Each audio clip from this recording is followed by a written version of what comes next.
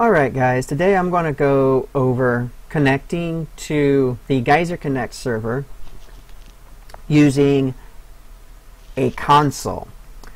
Specifically the Nintendo Switch, the Xbox One, and this should in theory work on the Xbox Series SX as well, although we've been getting reports that people are having issues with the Series SX consoles. I'm doing this as an update video because I have found a way that I believe, honestly, is much better than what most people are recommending, and I got a very good line of thought behind that as well.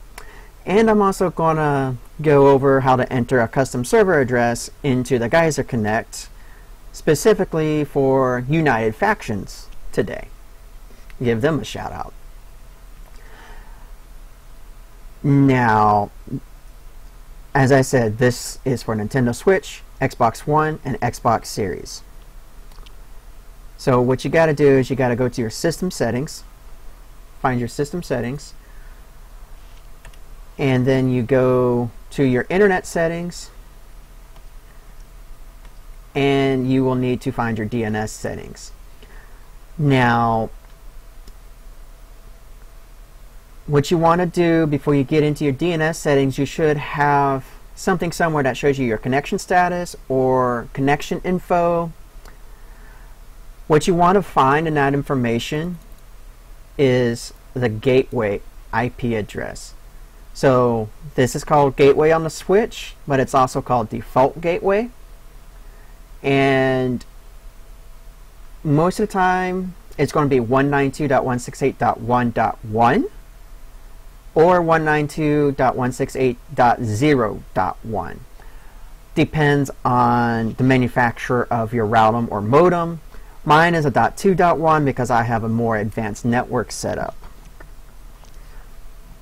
Now, if you cannot find this right here, but you do see this, take note of the first three sets of numbers, the 192.168. In my case, 2. Again, for you guys, it's probably going to be a 0 or a 1. Write it down if you have to.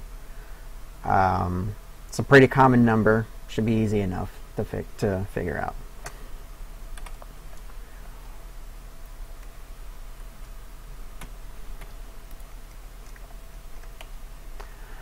What you'll do is you'll go to your DNS settings. I think the Xbox might have advanced settings under DNS settings, I'm not sure.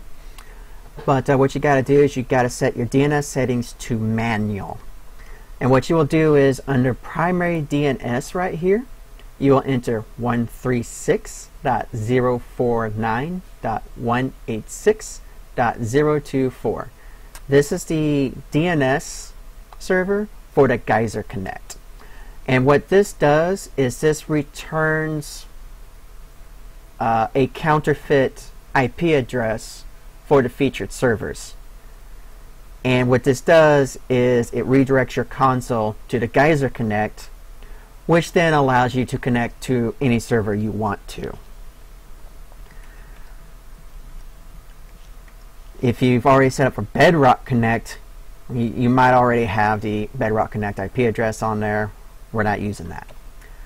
So once you've entered the Geyser Connect IP address, because Geyser Connect can completely replace Bedrock Connect. For your secondary DNS, remember that IP address I told you to remember, the default gateway? You will enter that in right here as your secondary DNS. In my case, 192.168.2.1. You don't have to put the zeros when you enter it. The Switch will automatically do that. Now, if you couldn't find the gateway and you just made note of those first three numbers like I told you to do, just put a .1 as the last one. In very rare circumstances is it not going to be .1. What most people don't realize is your router has a DNS server built into it. Now, it is just a redirect DNS server.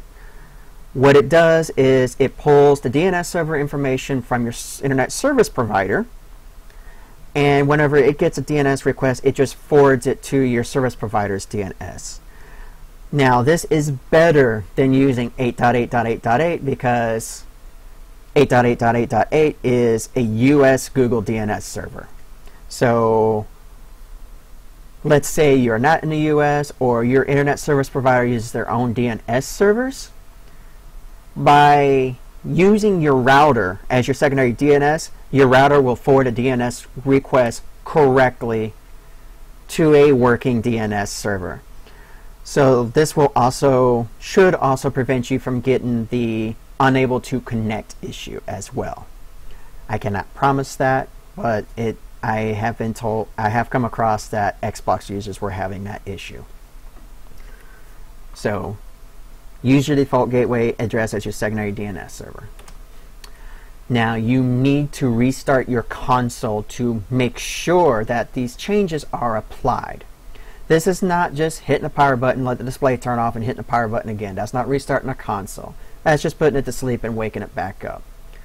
On the Switch, you actually have to hold the power button down for a full 5 seconds.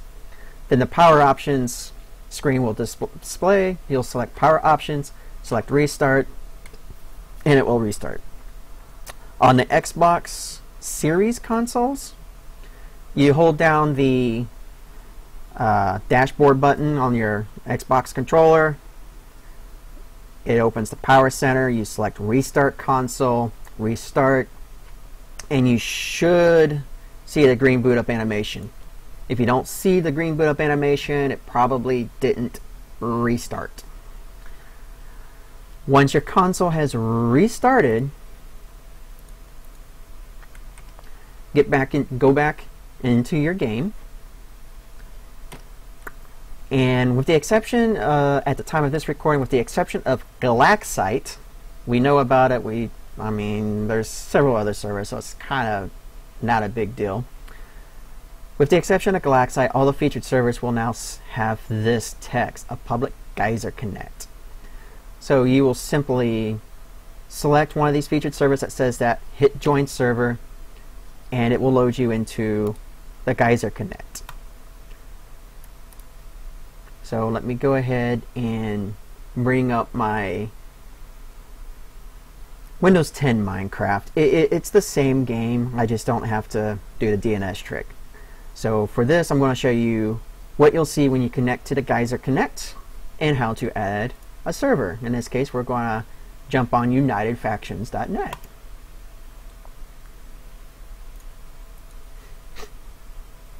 So when you connect to the Geyser Connect, you'll be presented with this.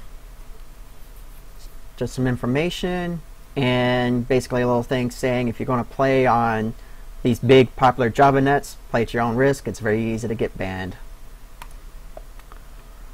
Official servers, these are here if you ever want to play one of the servers on the featured servers list. We put this here so you guys don't have to worry about trying to undo the DNS settings.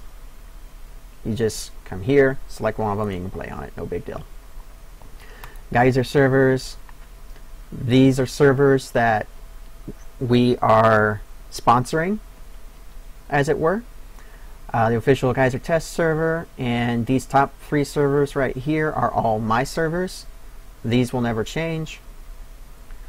We also have a bunch of other servers. These are native cross-platform servers. So they are Java servers that when you connect to them, they accept you as a Bedrock player and they directly handle translating you from Bedrock to Java. And the nice thing about that is you don't have to worry about their anti-cheats because the anti-cheats are able to realize you're a Bedrock player. And this is the server I'm going to be showing you guys how to enter manually. Under custom servers, this is where you will add your own servers.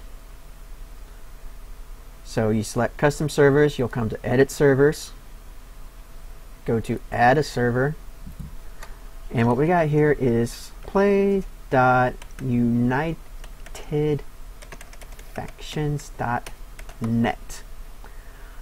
Now, as I said, This is one of those servers that natively supports crossplay, so you don't need to worry about the anti-cheats kicking you because it thinks you're a Java player. So what we're going to do is we're going to tick Bedrock server. While it is a Java server, it natively supports Bedrock players. So we are going to say we are connecting to a Bedrock server. They are using a default port for Bedrock, which is 19132. And while the server is an online mode server, since we are connecting to their Bedrock translation layer, this is irrelevant. Geyser just ignores this when you tell it that you're connecting to a Bedrock server. So we're going to hit submit. You see it right here. We'll go back.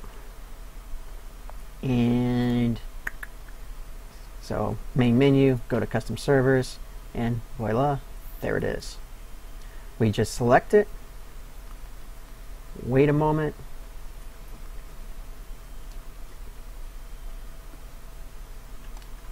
and there you go. They got a really cool lobby here. This lobby is quite impressive in my opinion, and they got a bunch of information around here, you know, so make sure you read the signs, make sure you read these hologram notices. They have a Discord and everything as well. Yep. And here's their info board.